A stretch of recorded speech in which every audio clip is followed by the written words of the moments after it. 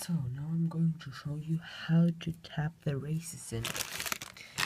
You always want to put new ones in because they wear differently, and you're probably going to have problems if you use the old races and put new bearings in, because they have worn the way the bearings have worn, and the others are new.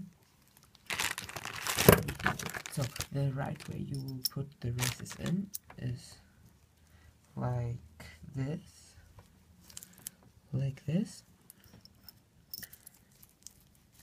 They sound nice and smooth.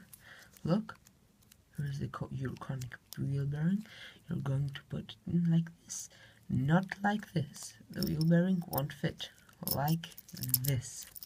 So just test fit. This is how it's correctly. Put it in, remove your wheel bearing, and now tap it in. And also put it a little bit.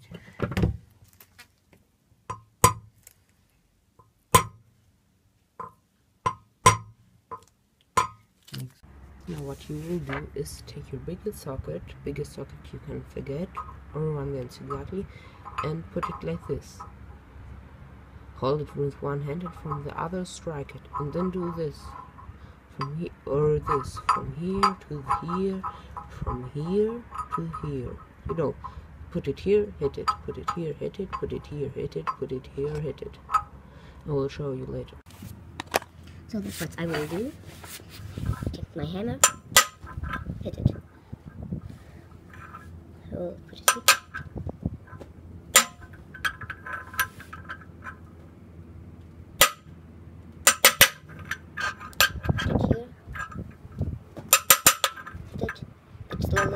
It's slowly going down. You will hear it when it's bottoms out. For some reason, I like this. And was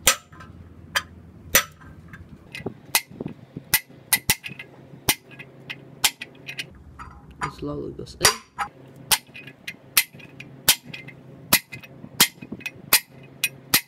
I think it went in. Let's check it. Now it's in, as you can see. You turn it from here, and you want there to be no gap. As you can see, there is no gap between the metal part of the disc and of the ring. I will give it a few taps just to be sure, but I think they're not needed.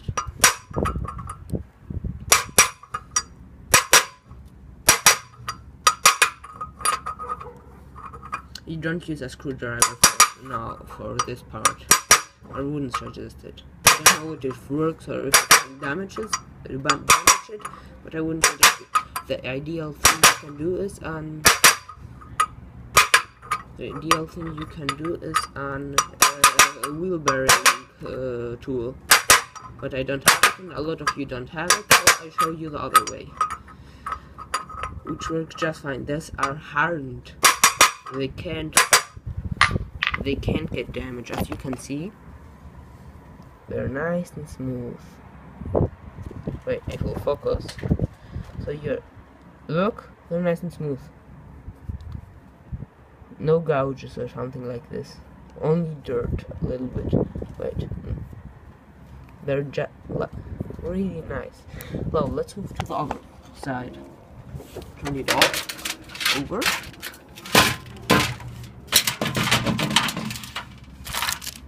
Get it? Here you can see there's the conical part. This is the flat part. You want to put it like this, not like this, because it won't work. Here is the ridge. Wait. I want it a little bit higher so you can see what I'm doing. Yes, here. That's perfect. Now, do exactly the same. Tap it. If you ask me, the plastic part is the toughest part, because it always wants to go out. It's not like this.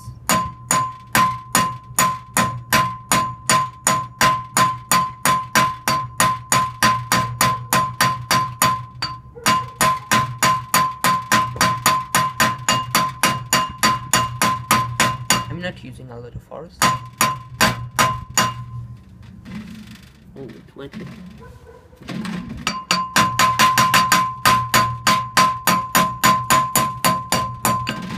It went in a little bit wrong, so I had to adjust it.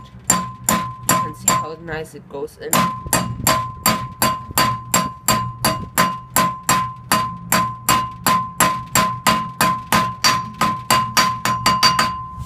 Here you can see this ridge. You want it to get until here down. So you use again your socket. If you have a bigger one, that would be perfect. Or if you get a wheel bearing kit, don't liter. So now I'm going to use this little guy. Right here. Then I will use it here, then here, then here, then here again, then here, then here. So the same goes for this bearing too. Pack it up until it screws up from the other side, and then you're ready to install it. After preparing all the other parts, I will show you.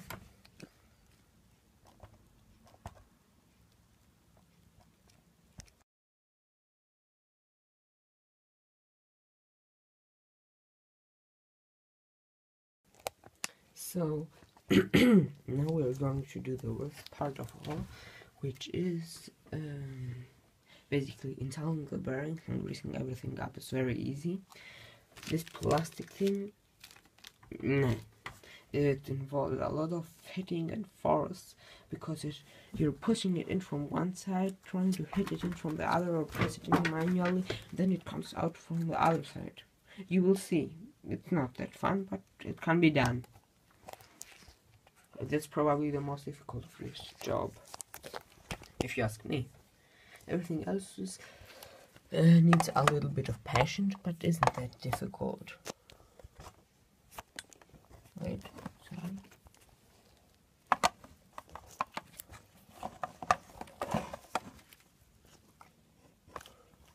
So, now you will take your grease everything here nice up, fill the recesses here with grease, fill it all up, put them and then put the other bearing in, and everything else. But first of all, you will do this one, or I will do. It doesn't matter where you start, but this is easier because the other will fall out.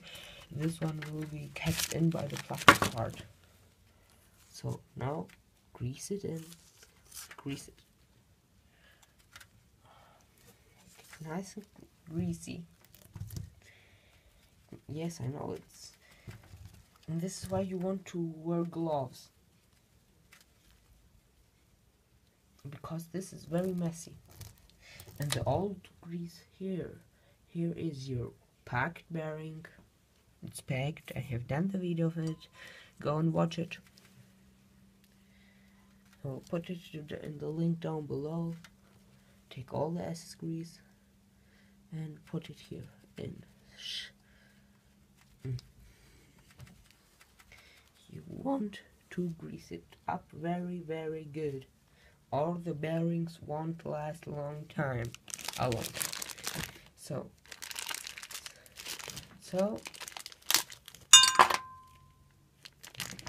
this is unluckiness. The nut fell in. Here. So what you want to do? Here is your O-ring. It's actually looking like a very small rear main seal. Cute rear main seal. But what you want to do? You install it this way, not this way. This way. As it is, go in and shred it and seal everything perfectly up. Now what you want to do, grease everything up. I have grease on my hands.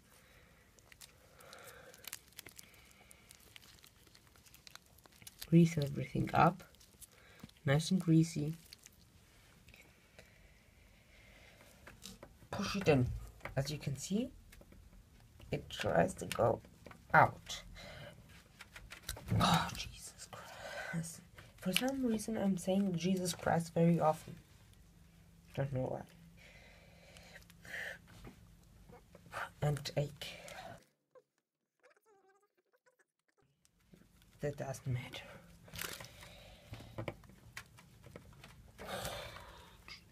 So, here is where the hammer comes in place. This is how I got the other one in two.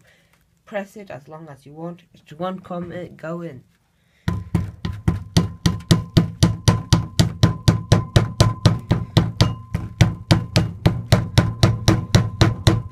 It's rubber, it can't take damage.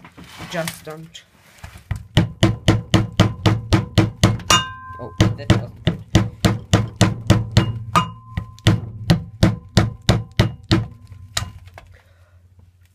I don't like this. This is why I said it's the worst part, because you push it in once and it comes out here. Just hit it. You don't need that much force. Just use as much as you think that you need. Just try with just a little bit, and if you think you need more, try more. If it doesn't help, we'll use even more.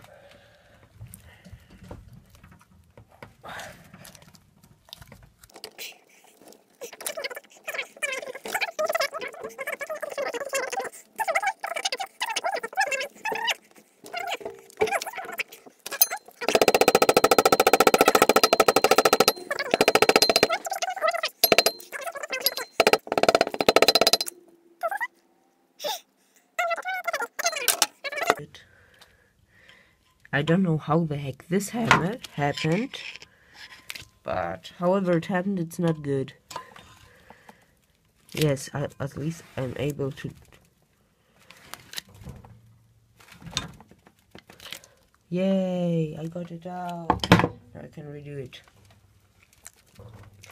So, as we said, you push it in. Using the weight of my body, but that doesn't really help because I'm not heavy. So sadly or luckily. Don't try to hit it in.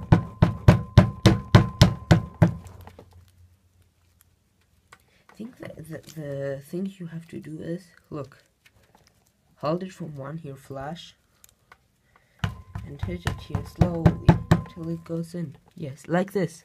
Now it goes in. Or not.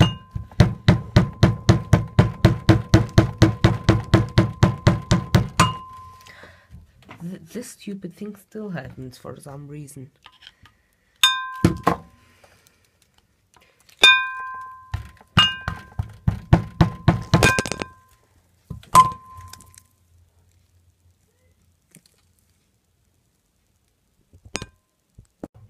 So now I was able to get this in with a combination of my hand and my hammer.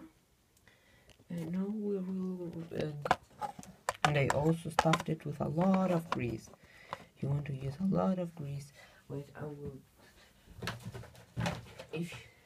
If you don't use a lot of grease, it would cause a lot of damage. Sorry, I'm a passionate memer. Had to say it. And the grease I'm using is a waterproof one, which means that it even works underwater. So, sorry again for the flex code, how you call it. Now you take your other bearing, stuff it. You stuff this little guy with grease.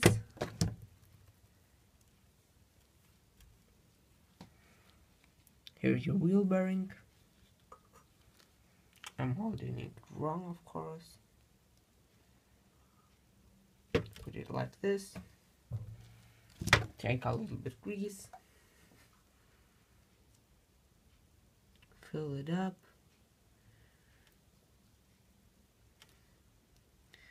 Press it in. It should be filled. Put a little bit of grease on the inside here too. too much grease can't really hurt, except if you really overdo it. And now you will take your washer. Here is my washer. If you don't use it, that would cause a lot of damage. Grease it up also a little bit, so it reduces wear and tear. You usually don't have to replace it. Just keep an eye on it so you don't lose it. Put it on, and now it's ready for installation. I will show you how to, and then you will be able to fully replace your wheel bearings and everything else by your own. I will also show you the torque spec of this nut.